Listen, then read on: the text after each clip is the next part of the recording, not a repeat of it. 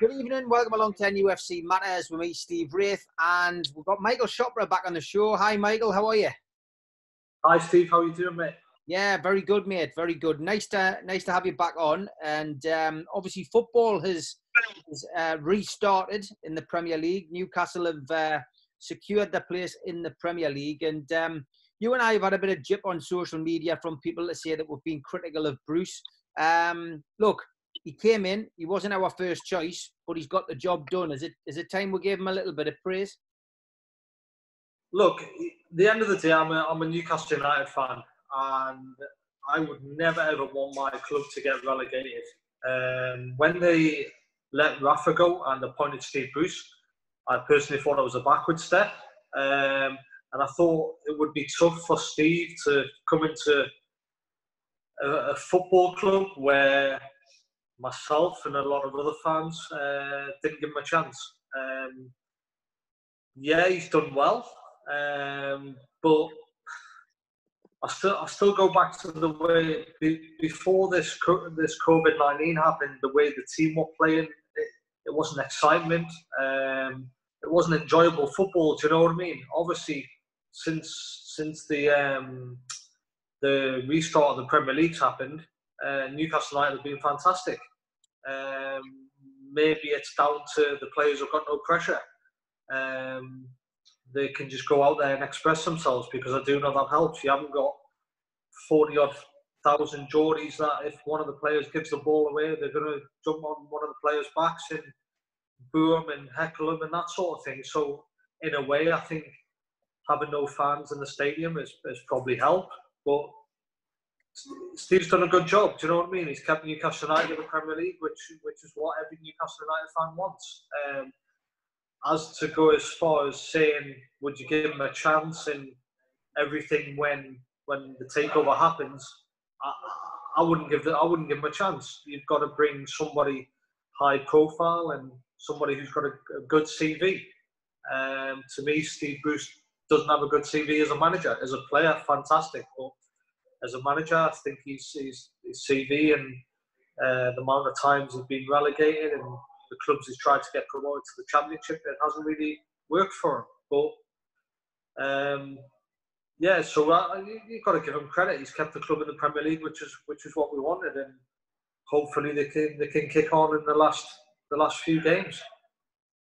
Biggest disappointment for me in the last couple of weeks since we spoke was the FA Cup surrender, mate, because, you know, for me, the FA Cup hasn't really been taken seriously in Mike Ashley's era at the club. So to get to the quarterfinals, and we did make a bit of a meal of it, it has to be said, against the opposition that we were drawn against.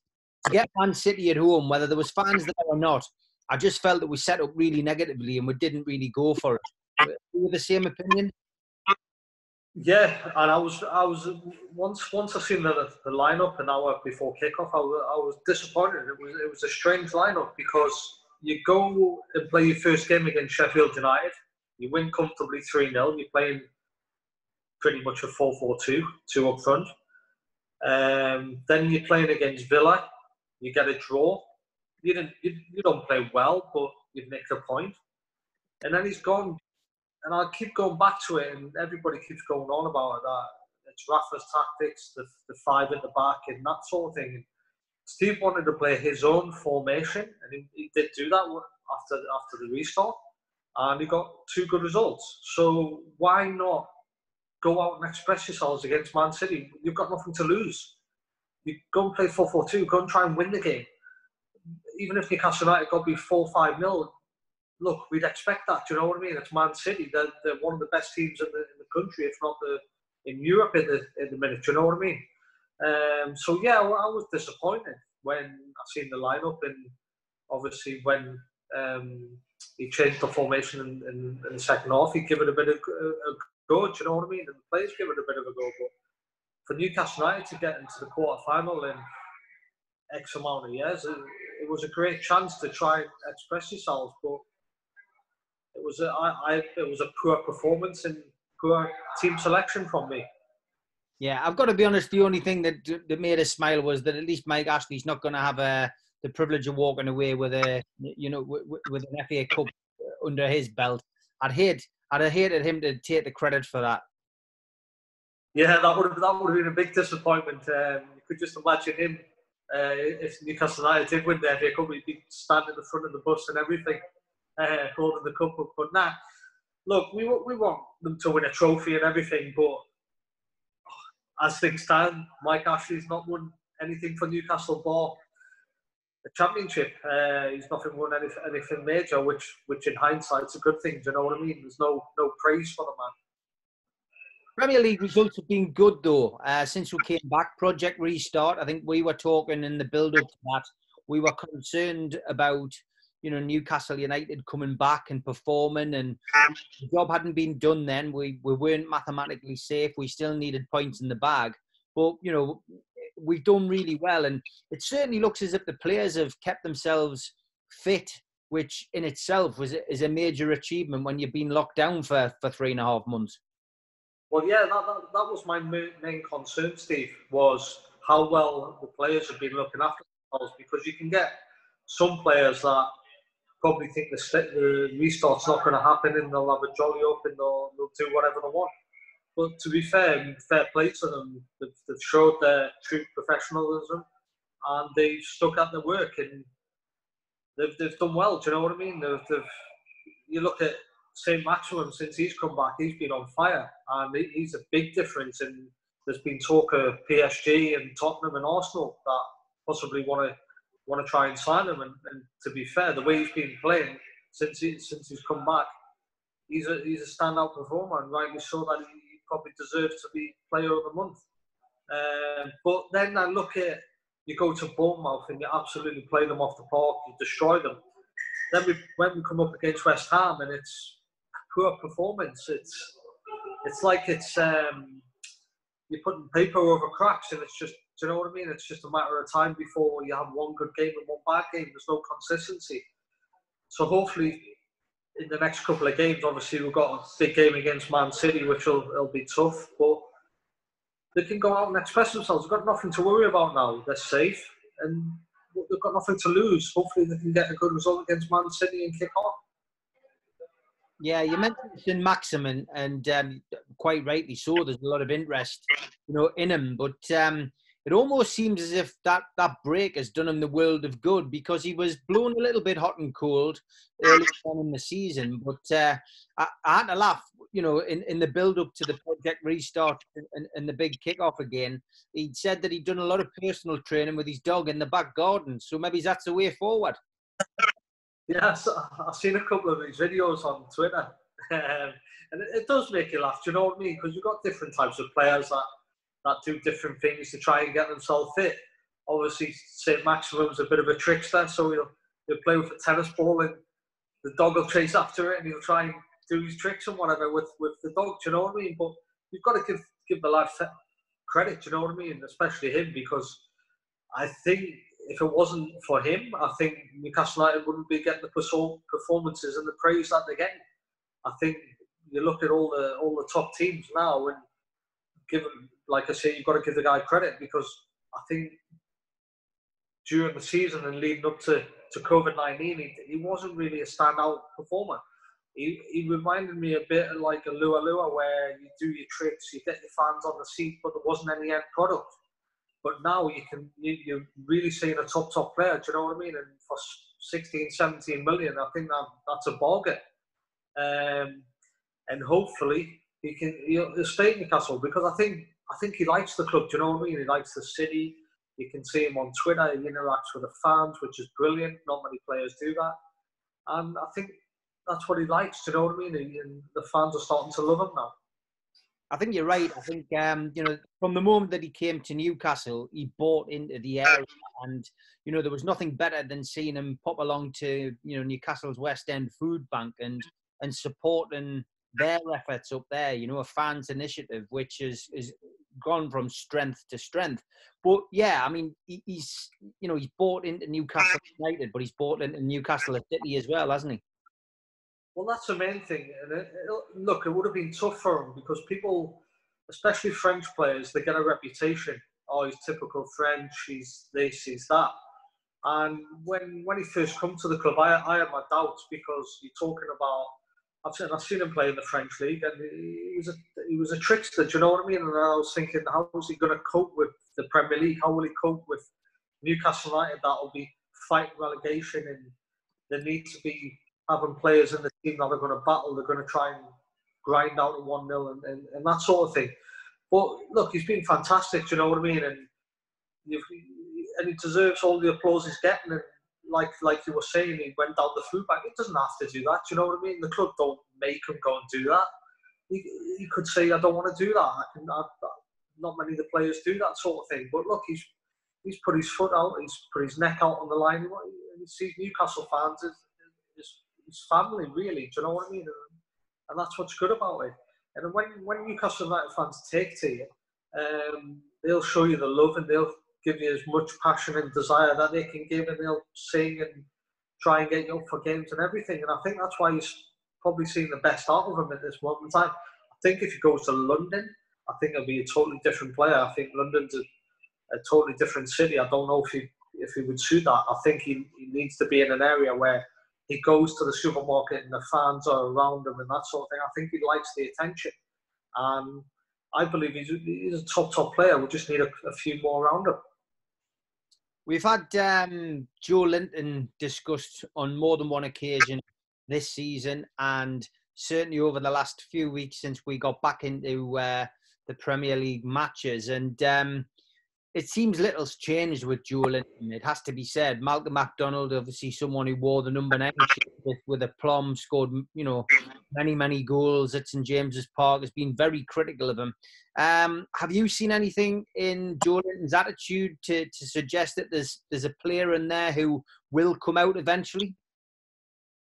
Look, it's a hard one for Joe Linton because, look, when he scored the goal against Sheffield United, obviously in the first half, I think it was, he missed the sitter. Then you're thinking, well, is that going to be playing on his mind? Fair play to him. He was in the right position at the right time to score his goal. And thinking, go and kick on and get another one and show us fans what you really are about.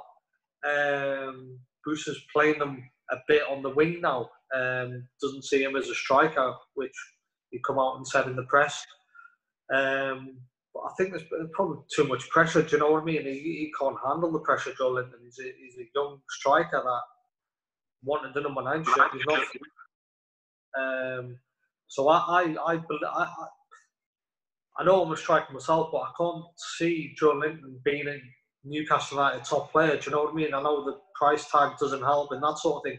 I think if you paid 5-10 million for him, nobody would be talking about him. But because of the 40 million price tag that he's got, he comes with a burden of weight on his shoulders that he's got to produce and score goals, and he hasn't done that. So, as fans and as a supporter, we have a right to criticise.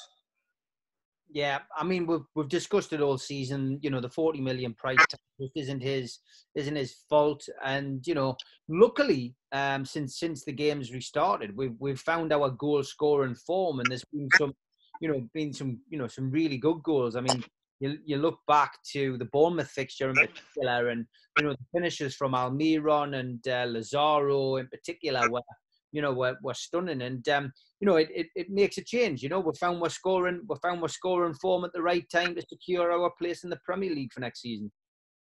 I think what's good about it is that the front players have got a lot of energy, and they're starting to show that.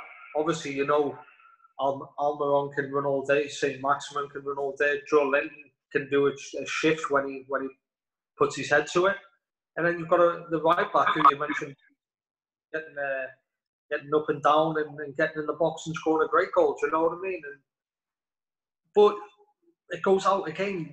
Would they be doing this when fans are there? Because you're not going to be playing behind closed doors for all the next season. Do you know what I mean? There's going to be fans and there's going to be pressure on players. And do you see these performances when there's pressure on?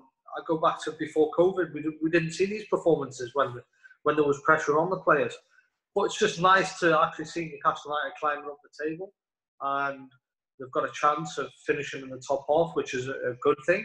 And hopefully, with them having a good season this year, hopefully they can kick on next year if there's going to be fans. But it's a totally different ball game.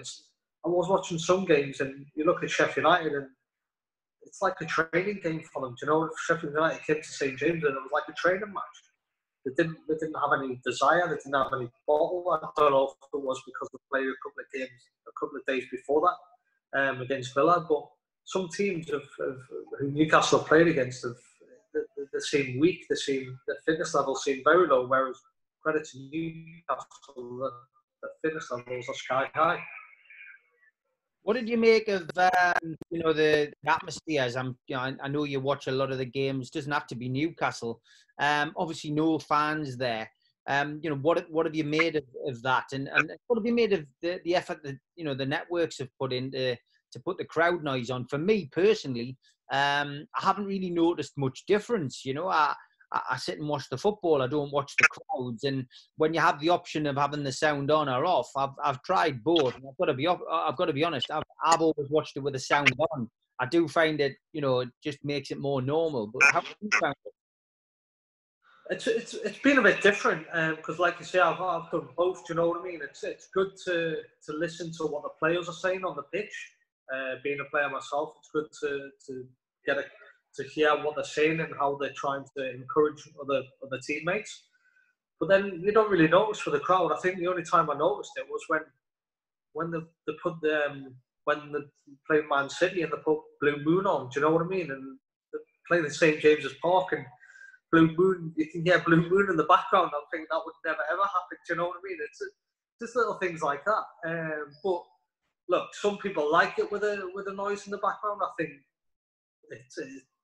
as fans, some people get bored just watching a game.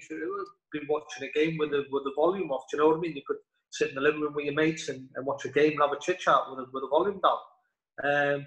I personally prefer it without the crowd noise in the background, just purely because I like to what's getting said and who's encouraging who, because then you'll see the leaders in the team.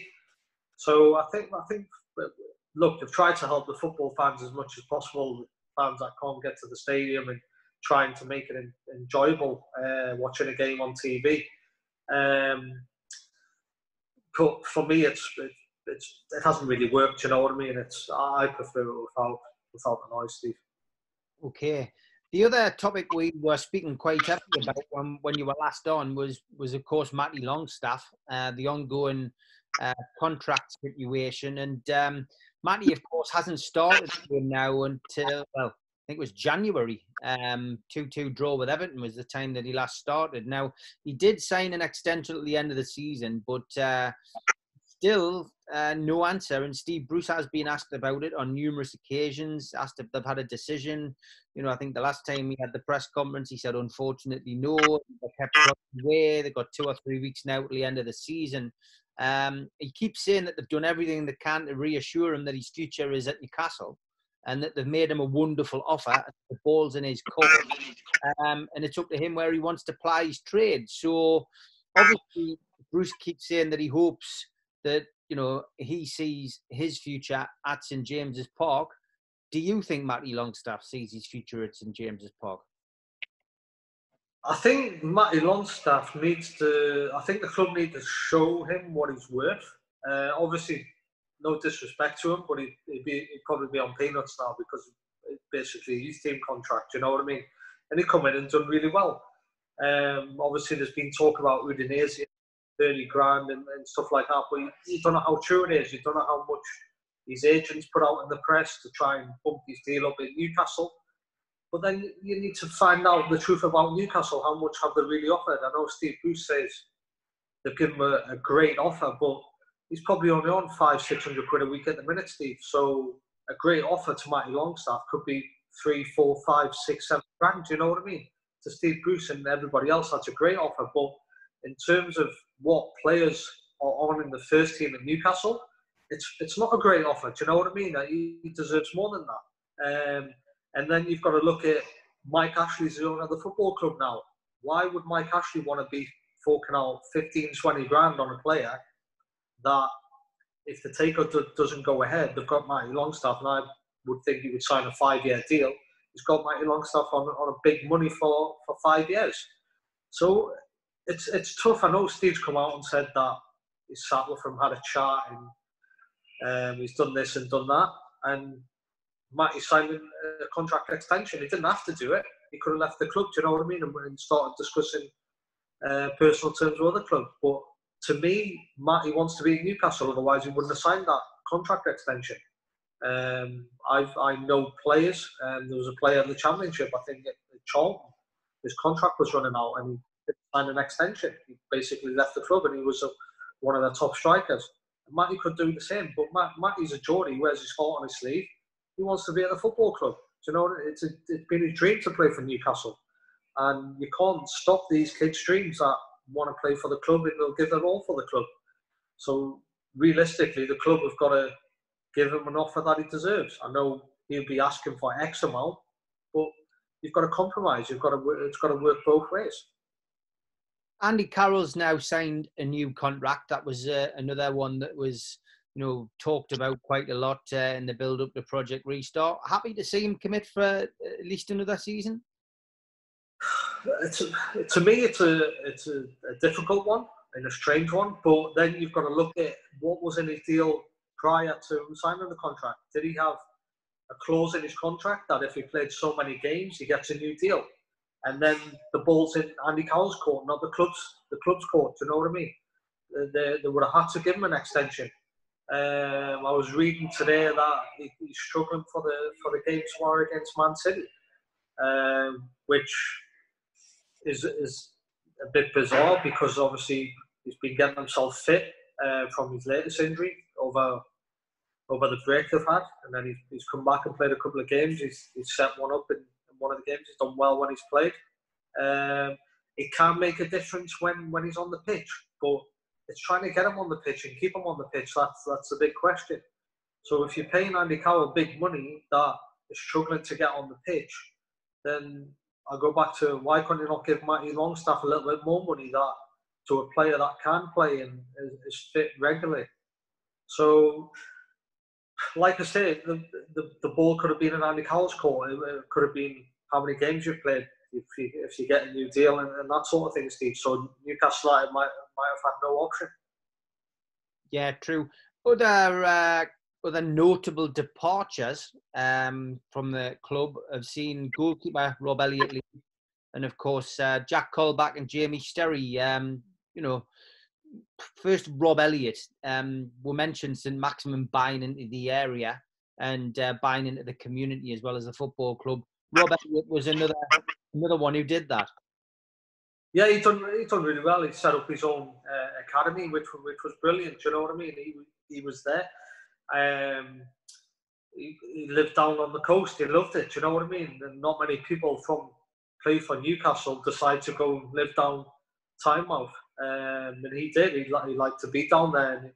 And outside of training, he would always try and help the football kids in the area, trying to help them with his elite academy he had, which to me was fantastic because there's not many players that will go out their way and give their time to try and help the kids, the future kids of Newcastle United. Hopefully, he can continue to do that. Even if he goes to another club, I'm pretty sure he loves the area. Do you know what I mean? Otherwise, he wouldn't have stayed here for so long. He wouldn't have set the academy up that he's done if he didn't want to be around this place. So hopefully, he can continue to be in around the area because I think having people like him in the area and trying to encourage the young players of this generation to improve their football skills, it can only benefit the football club. There hasn't been the next Paul Gascoigne sort of thing, do you know what I mean, for years and years, and hopefully with these academies that the professional players are doing, then they could help. Jack Colback didn't have the happiest of time at Newcastle, so it was no surprise to see Jack leave, but Jamie Sterry was tipped for big things at one point. What do you think went wrong there? I think it was just game time. Obviously, being a local lad, you're getting a routine of I'm a Newcastle United player and squad player and that sort of thing. To me, he should have went out on loan a long time before he did. And then he should have went out on loan again this season and tried to learn his trade and show the managers what he could do. Obviously, he had a really good pre-season really good pre-season this year as well in China. He was playing a few games right back in right midfield, set up a couple of goals, and then you're thinking he might get a chance. But he hasn't, to me, he hasn't fulfilled his potential that they kept him at the club for to do. Obviously, he's got great ambition. He's a fit lad, and hopefully he can get a club and do well. And you never know. He's still a young lad, and in a couple of years they might bring him back, like what they've done with the goalkeeper Mark Gillespie. Do you know what I mean? They released him a few years ago, and he went out and learned his trade and done well in Scotland, and they've brought him back down to Newcastle United. And you never know what can happen in the future for these young players that have left the club. You know much about Mark Gillespie? Obviously, that's our first signing of next season, I suppose. It's a needs-must basis. We do need a keeper, especially with losing Elliott. Obviously, the situation regarding Woodman is still very much unclear. So, do you know much about him? Is that a decent signing for Newcastle? Well, he's a local lad. He's obviously done well in Scotland. Obviously, he'll be third choice. I don't think Woodman will be staying. So yeah, I think it will be a good appointment. You've got a young goalkeeper that's got ambition, wants to play for the club, knows the area, knows the fans, black and white through and through. You bring them to the club, and he'll, like I said, he'll bleed black and white. So, and he's not going to kick up a fuss. Do you know what I mean? If he's not playing like some players do. So look, I've not seen him play, but it could be a good appointment to have as a third choice keeper. Do you know what I mean? And with Woodman, there's been talk about him going to Celtic.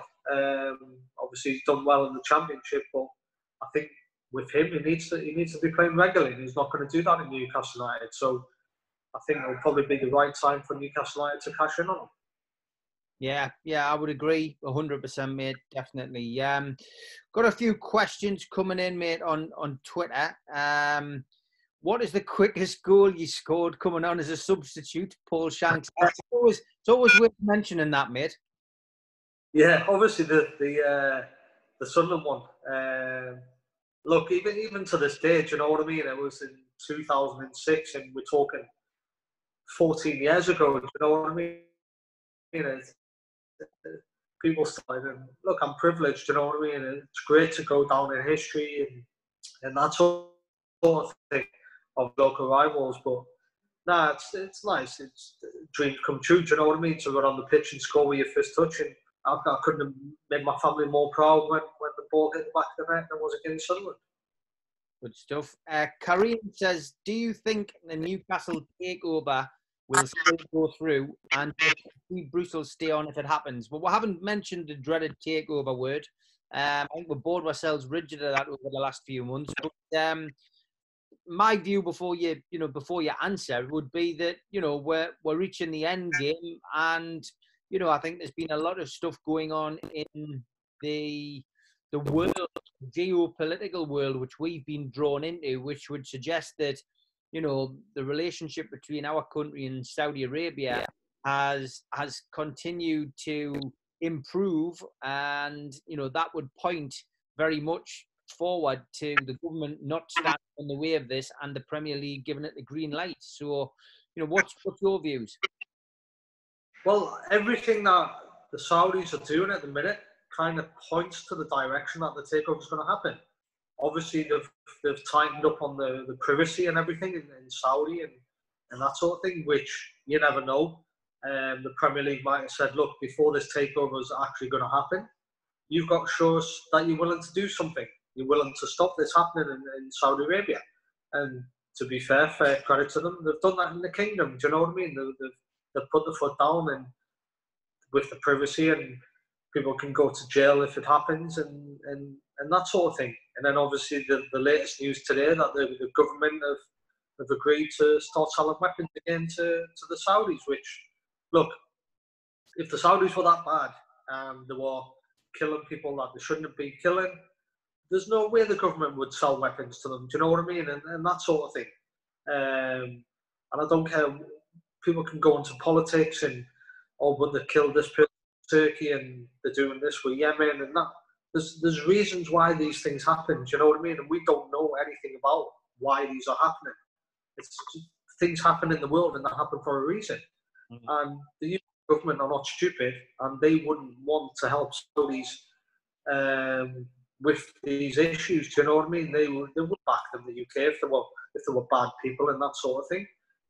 So yeah, they starting to tighten up on things, and all the positive news coming out of Saudi Arabia and the positivity stuff, what they're doing, points to one direction for me, and that's the takeover will probably happen pretty soon. The other question, the other part of the question was, do you think Steve Bruce will stay? I think he would love to stay for what he's done this season. A lot of people written him off, me included. But I don't think he would be the right man for the job. I think you need to bring in people that have got a name. They're used to dealing with high-profile players, because you're going to be bringing top-class players to the football club that might be hard to deal with. So you need a manager that's been comfortable with these players and knows how to treat them and how to react to them. And after speaking to some players, that Newcastle win on a Saturday, what it used to be, they win on a Saturday, they get 2-3 days off. Top class managers don't. Yeah, no. Do that. They want to win. They want their players in training and realising what they did wrong on a Saturday, even though they won the game, and try and put things right. John Gandhi asks, as a former Watford and Newcastle player, what is his prediction for the game at the weekend, and what were his favourite moments playing for Newcastle and for Watford? I'll give my prediction. Obviously, Watford are fighting relegation. Newcastle are safe. Look, I think it'll be a draw. Newcastle are playing with a lot of confidence at the minute, whereas Watford need points. So I think it'll be a draw. Obviously, my main things in my head and the exciting news for me when I was playing for Newcastle was making my debut against Everton in the Worthing Club. I worked so hard to get to where I wanted to be. I had to make a lot of sacrifices along the way, and I did that. Thankfully for me, it all came to plan, and I eventually pulled on the black and white shirt. It was a dream come true. As for Watford, it was a dream, and it was a privilege for me to get being given the opportunity to play in an FA Cup semi-final against Southampton, 2002, I think it was. Even though we lost 2-1, it was a great learning curve for me. And then to go and we played Burnley away, Steve, and we beat them 7-4, and I scored 4 goals, which was magnificent. Do you know what I mean? I think before me, I think the only person to do that was Luther Blissett, and he was a great goal scorer. I think Troy Deeney scored 4 last year or the year before, but other than us three, I don't think many people have done that. So yeah, I've got great memories of playing for Watford, and the learning curve they give me and put me on the right path to becoming a professional footballer. You've got to thank them for it. Do you know what I mean? Durham Mag says, how did it feel to pull on a Sunderland strip and play in front of a stadium full of Mackems? Look, people talk to me and they ask me why I did it and that sort of thing. And look, I was living in Cardiff at the time, and I had an opportunity of being back in the North East. Playing for Sunderland didn't really come into my mind. I wanted to be living in the North East, living in Newcastle. Had my friends and family here. We were expecting a baby as well, which I wanted to be a Geordie. And another thing was, you want to play in the Premier League. You want to play in the best division in the world. And for me, playing for Sunderland, whether it was Sunderland, Middlesbrough, or whoever, it didn't come into it. There's only so many times you get opportunities to play in the Premier League, and only so many opportunities come around, and you've got to take them with both hands. And for me, if I had to turn that down, I might never have got that opportunity to play in the Premier League again. So I wanted to prove myself that I could score goals in the Premier League. And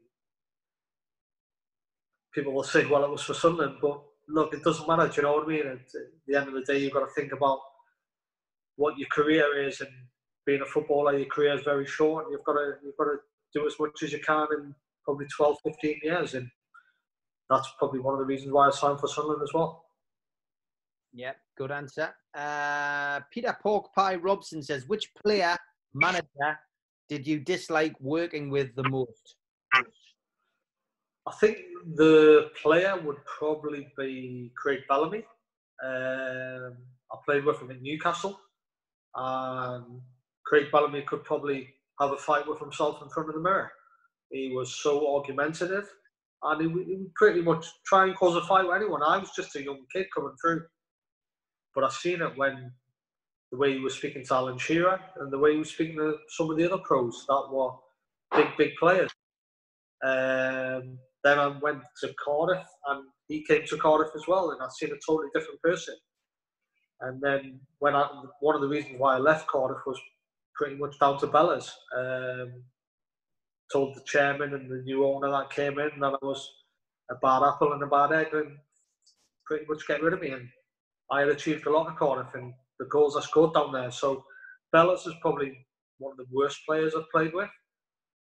As for managers, probably Graham Souness when he was in Newcastle. I was coming through the reserves as a young kid and playing reserve team football. Newcastle had a striker crisis. I think Michael Owen was injured, Shearer. All the strikers were pretty much injured. Shola was injured, Lua.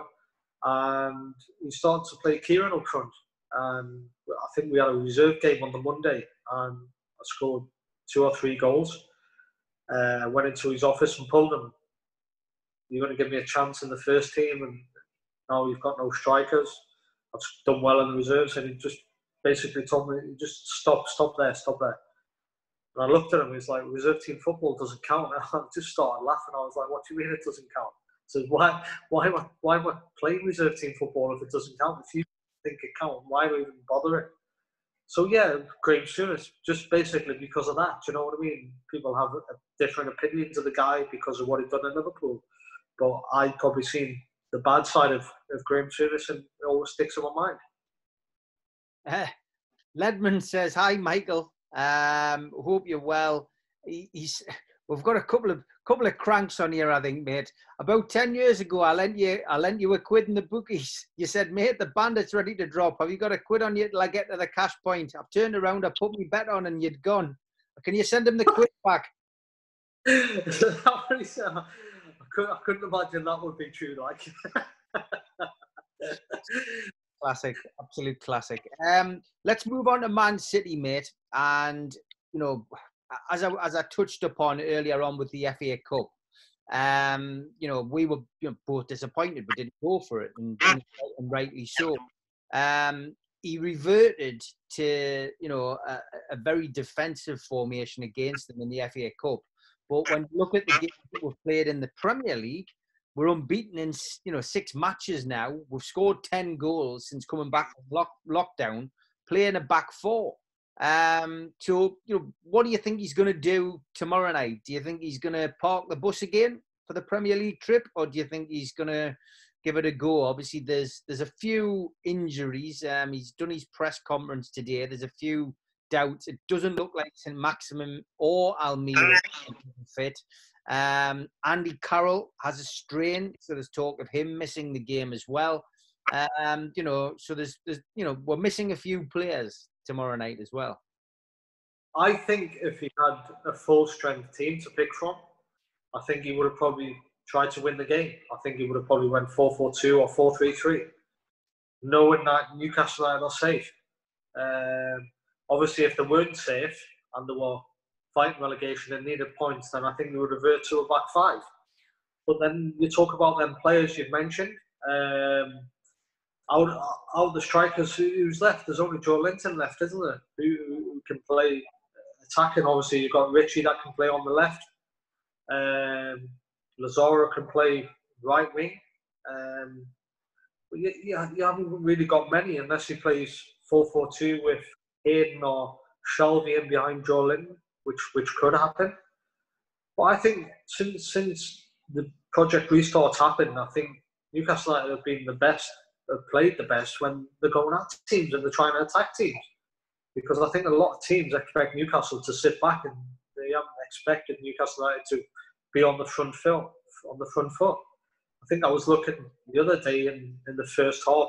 I think it was against West Ham. I think the possession was something like 73. Do you know what I mean? And normally it's the other way around. So look, the players are playing full of confidence. They've got nothing to lose. Hopefully, Steve Bruce can go out there and give it a go. Do you know what I mean? Like I said, you've got nothing to lose. Is he thinking that they've got a chance of getting into Europe? So could we nick a point? There's a lot of things that'll be on his mind. Do you know what I mean? I just hope he goes out there and tries to give them a game. Do you know what I mean? Because realistically, Man City have got nothing to play for at this moment in time as well. True. Westy asks, what did you make of Khashoggi's partner's latest interview? I'm not sure whether you saw it. It was on Good Morning Britain with Piers Morgan today. She was basically wheeled out again to discuss, obviously, the atrocious murder of the journalist Khashoggi in Saudi Arabia, something which we've been, drawn into with this takeover talk. And we basically, took the opportunity to say that she didn't want the takeover to go through, after being prompted, of course, by Piers Morgan, a well-known Arsenal fan. So, what was... Did you see it? And, are you a little bit sick and tired of the narrative which seems to be against this takeover? Well, yeah, I'm sick and tired, Steve. It's just time and time. There's different stories come out every day, and obviously this story's been dragging on now since they accepted a bid when it went to the Premier League, which months ago. Do you know what I mean? And for Good Morning Craig to bring this out, and Piers Morgan to bring it out and try and get the government to stop it. And that's only why he's doing it. He's only bringing it on the show and trying to get the full England to get behind her and try and stop the government accepting and the Premier League accepting the bid. But the government have already come out and said they've got nothing to do with it. It's down to the Premier League. Look, it's crazy how many people want to stop this takeover. Do you know what I mean? And what people are forgetting is it's not just the Saudis that are involved. You've got Amanda Stalvey and you've got the Reuben brothers. So you take away the Saudis and you've still got two people that still want to buy a football club. And if they didn't accept it, it would be very harsh on the two other parties. It's just nonsense and crazy the amount of publicity one person can get over something that's happened. Do you know what I mean? Look, we don't know why it's happened. Things have happened. They wouldn't invite the guy to the embassy in Turkey if he hadn't been doing something wrong. Do you know what I mean? Something's happened behind the scenes, and we don't know. So until people know the truth, then people shouldn't really comment. Do you know what I mean? They shouldn't stop a takeover of a football club. It's nothing to do with them. Do you know what I mean? Steve, it boils my water and it just gets angry every time people mention it. Because why should it stop it? Do you know what I mean? It's if they want to, it's their money. They can do what they want with it. Look, she was obviously in a relationship of some description with him. I feel very sorry for her and I feel very sorry for the family. However, there's a lot of stuff that you read and you're never sure whether it's true or not. Some of the family claim they've never even heard of her. You wonder whether, some of these people are being wheeled out by, other people to cause mischief. Maybe even other countries. There's been rumours that the Qataris are behind this kind of thing. You see an explosion of Saudi accounts attacking, her whenever she speaks. So, it's not really something that we're interested in or want to be involved in. It's a simple matter of Newcastle United having an owner who has, treated the fans atrociously over the last 13 years and who just want to see the football club in a better place. It's as simple as that. And unfortunately, they're being used in pawns in a political game, Look, do you know what? We shouldn't be talking about a guy that's been killed and that sort of thing. Do you know what I mean? People should be mourning the death in this thinking about all the good things, the family, and look, the family will be devastated this is getting brought up again. Do you know what I mean? Because it brings back memories, and it's going to keep going on. And you know yourself, when you've lost someone, you don't want to keep bringing it up time and time again, and year after year. You want to let them mourn and let them rest in peace. But these people are just constantly bringing it back out in the press, and it doesn't matter how many times the government has said they're not going to intervene. People are still trying to bring it out and trying to get the whole world against Newcastle United again. And look, how many people are going to listen to the story about what's happened and this has happened, that's happened? Yeah, we do feel sorry for the woman, and she's lost the partner if she was actually with him. You've said that the family members don't even know who she is, but look, you got to feel sorry for the woman, but just let people get on with their lives. Do you know what I mean? Things have happened, and you move on. And like anything, if something happens in your family, you move on. You try and move on to the next thing, and you think positively. But there's just so much negativity going around at the minute that you just need some positivity coming out of it. Yeah. Kev asks, what do you think will happen to Newcastle when this takeover fails? Where do you see us in 4 years' time? So Kev is obviously not very optimistic that the takeover is going to go through. I honestly think if this takeover failed, I think Newcastle United will struggle. Mike's pretty much running the club down to its bare bones at this moment in time. Not paying staff and that sort of thing. Couldn't staff's wages, couldn't staff out of the football club, getting rid of them. If I believe that, I know they need to stay in the Premier League for him to earn a lot of money and so. But I couldn't see Mike putting a lot of money back into the club if this fails. I think he would just basically run it into the ground, and that's the worrying thing about it. And it could eventually end up being what's happening with Sunderland. And you look at Middlesbrough as well. I know they've got a good owner, but if you don't get things right, you can go down and you go down and you go down, and it's hard to get back up. That's why, hopefully, we need this takeover to happen, because you've got an owner there that doesn't care about the football club, doesn't care about fans, only cares about one thing, himself. So if it didn't go ahead, I think it would be very worrying times for Newcastle United.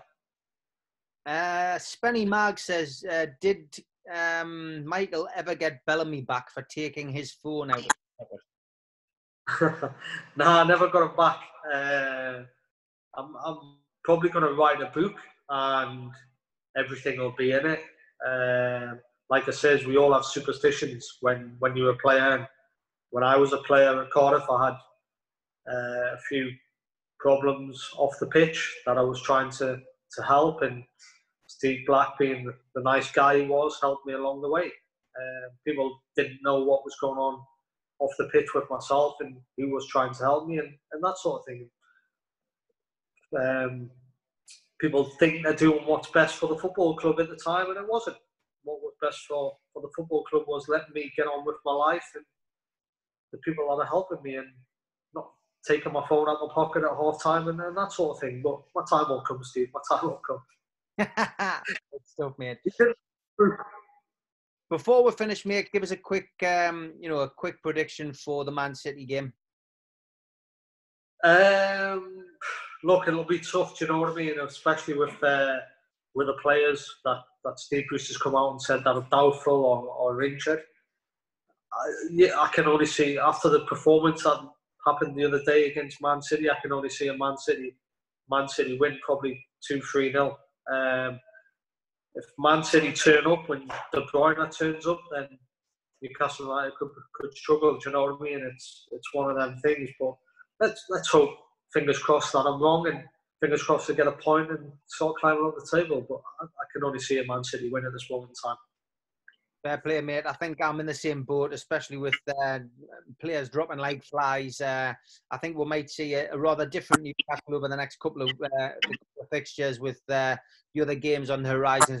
Tottenham Hotspur and, of course, Liverpool, the champions, to come to St James's Park as well. But look, we've stayed up. We've got to be positive. We're stayed up. We're in the Premier League, and now we just need the takeover to go through to make everybody happy. Yeah, that's right, Steve. They've got some big games against big teams. You know, like you say, they play the champions, and you want to play against the best teams in the league. And you've got City, you've got Tottenham, you've got Liverpool. No better teams to play against, and it'll be good viewing for the fans to watch. You know what I mean? We've got a chance to watch Newcastle United to see really how far they have come on. Obviously, they've undefeated in X amount of games in the league, but how far have they really come on? You'll see it against when they play the big boys, how good they are. Do you know what I mean? And that's when you judge yourselves. Great stuff as always, Michael. Lovely to speak to you. We'll catch up again soon. Cheers. Thank you.